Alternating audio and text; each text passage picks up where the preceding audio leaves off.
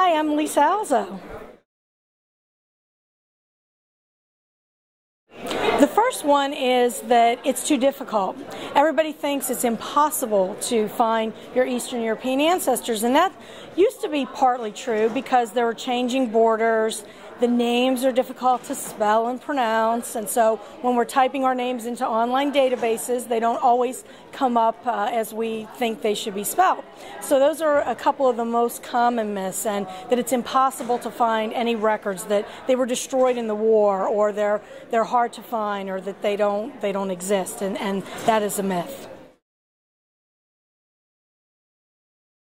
Yeah, there are tons of resources available, and thankfully more and more are becoming available online. So you can start with Ancestry, you can look at the databases, and of course the partnership with Family Search really helps to bring a lot of the church books and a lot of the records online, and so that's a really good way to do it. A lot of the archives are starting to do their own databases. So the Czech archives, for example, there's 7 archives, and they're all doing some of their own databases that you can search. Polish State Archives as well is a great resource.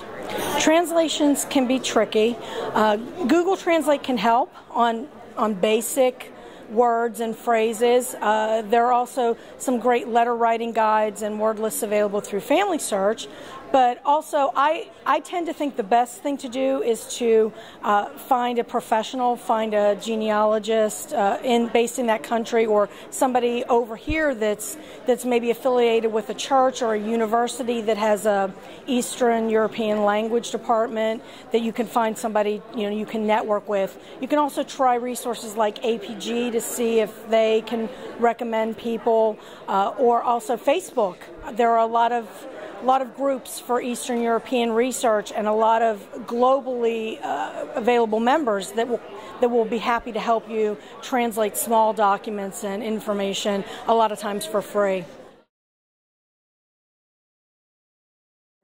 Immersion genealogy is something I came up with when I walked in my ancestors' footsteps in Slovakia. I've gone there twice, and I've gone to all 4 of my ancestral villages, and it's just walking where they walked, looking in the churches, seeing where they were baptized, going to the cemeteries, experiencing life as they would have experienced it. And so I started immersiongenealogy.com as a way to give people resources. So I'll be including tips, how to plan a trip, what to do when you get there, how to research in the archives, how to hire a guide, how to hire a translator, what sort of experiences you can look for to experience things like the ethnic food, or the ethnic dress, or the costumes, or the celebrations. And so that's basically what it's about, is to research your ancestors by being where they were and really getting to fully experience what life might have been like for them, rather than just